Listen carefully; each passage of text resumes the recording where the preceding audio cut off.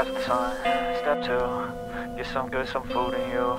Good morning, guys. Welcome back to my channel. Today I'm going to take you guys through just a day in my life. We have a couple of things on the schedule right now. I'm going to go to a coffee shop and do some prep work for my classroom because basically I kind of start in like 2.5 weeks, which is so soon, and I don't feel prepared at all. So I kind of need to really get going and like start working every day on little things for my classroom. And then we're gonna go to the grocery store. This is just a very typical like day with what I do during the summer when obviously I'm not working, but I have things to prepare. So it's very like chill. And then also I'm gonna go to the gym later this afternoon. There's my mom. She's coming with us today.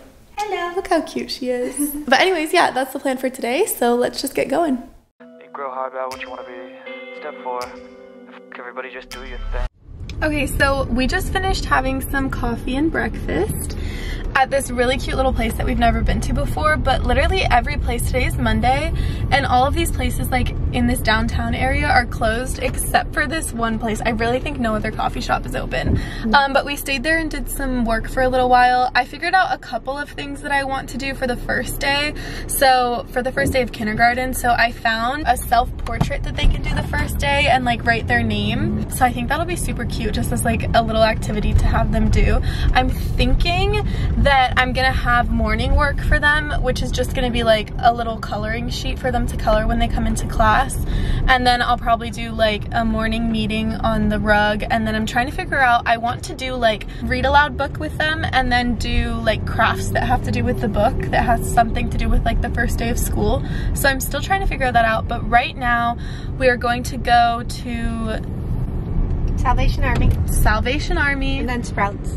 And then Sprouts. We're gonna go to Salvation Army because I really want to get some books for my classroom because I have like 5, but books are really, really expensive. Each book could be like $10 to $15 if you buy new books from like Barnes and Nobles and stuff like that.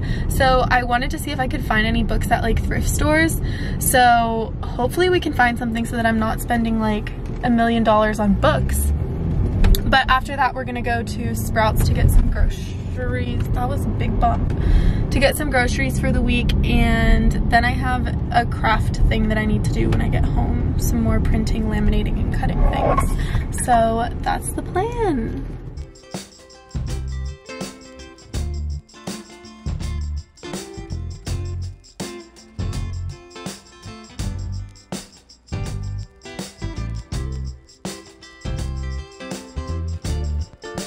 Okay, it is time for a haul of all of the books.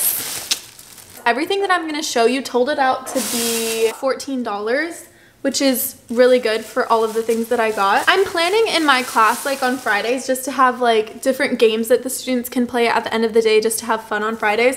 So I found this game. It's called Hoot Owl Hoot. They basically have to like match colors and just, I mean, it's just for fun. It was only $1. I found these, which are like brand new, like they're not opened yet, and they're beach balls. And I've seen a lot of games that you can play with beach balls. Like you can write things on the beach ball and like throw it and they catch it and then it'll land on like a question, or you can even do that with kindergarten with sight words. Like you throw it and wherever their hand lands, they need to read that sight word is probably what I'm going to use it for. So I'm excited about these. And then all of the books. I'm not going to show you every single book that I got, but basically like you can tell that these books are still in like pretty good condition.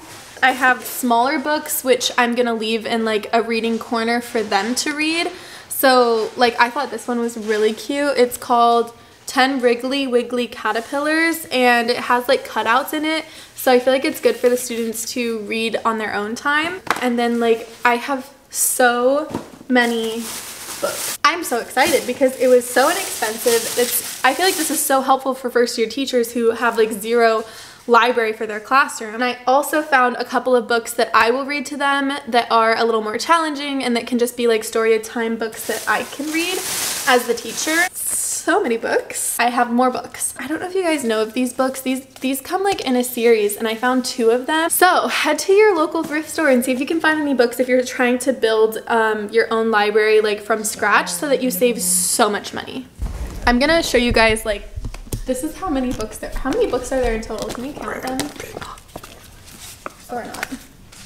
There's just so many. So many.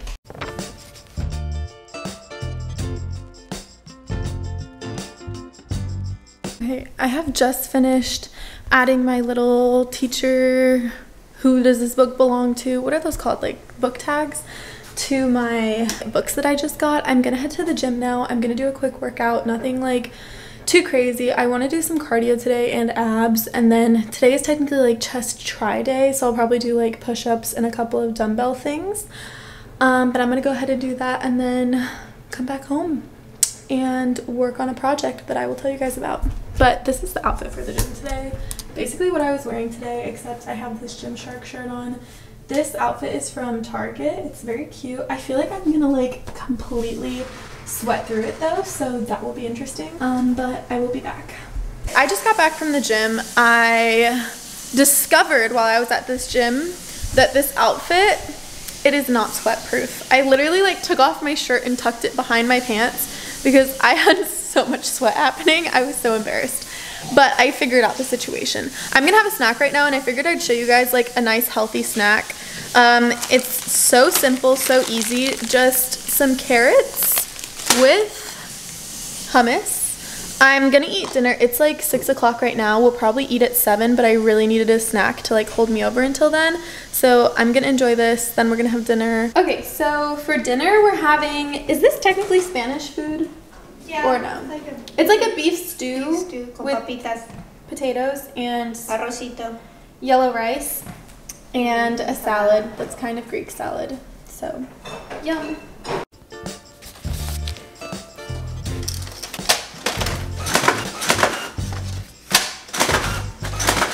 I'm gonna explain what this is for quickly.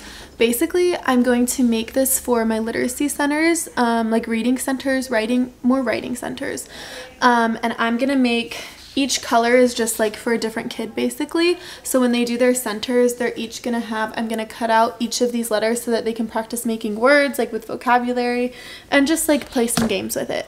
So I need to cut all of these, laminate them, and cut them again. So this is gonna take a while, but I will be back with the finished product.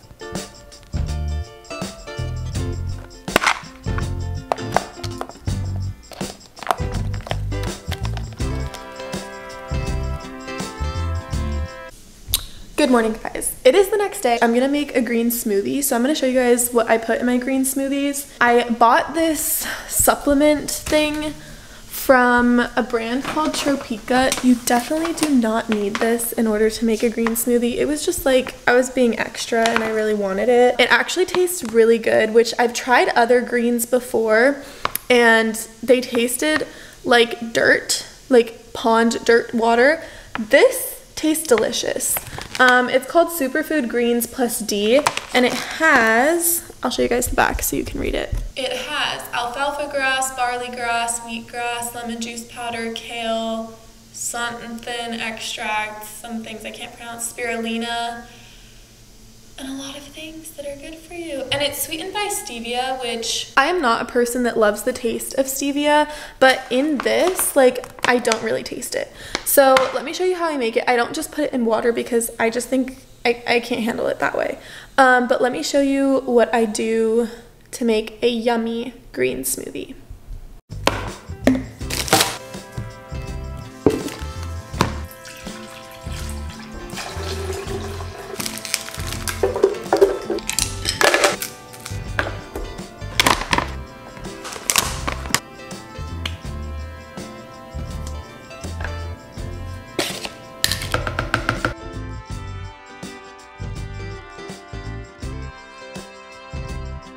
Okay, now this is enough for like 2 people who are pretty hungry. Yum, yum, yum, yum.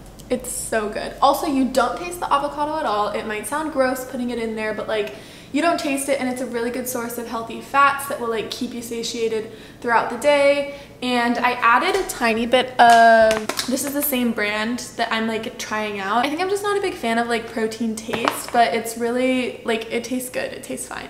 So I just put a little bit of this in there just to add some more protein, but I also added Greek yogurt. So Greek yogurt is like a super good source of protein. And then to make it a little bit sweeter, you have the banana, you have the mango chunks. I never mix like the greens with any other type of fruit except banana and mango because I don't like the way it tastes. If you want it a little bit sweeter, which like I like sweet things, I added a little bit of honey. So I'm gonna go ahead and enjoy this.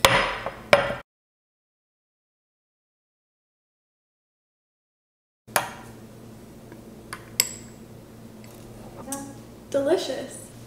Very good. I'm gonna go ahead and end this vlog here, but my next vlog is going to be kind of like a little haul of the things that I ordered on the Amazon Prime deal for my classroom, because our district gives us a certain amount of money to spend on our classroom, which is not enough to get everything that I need. But I will show you guys what I'm getting and what I plan to use everything for, so that's gonna be more of a sit down video, so look forward to that coming. And yeah, I hope you guys enjoyed. Thank you so much for watching, and I will see you guys in my next video. Bye.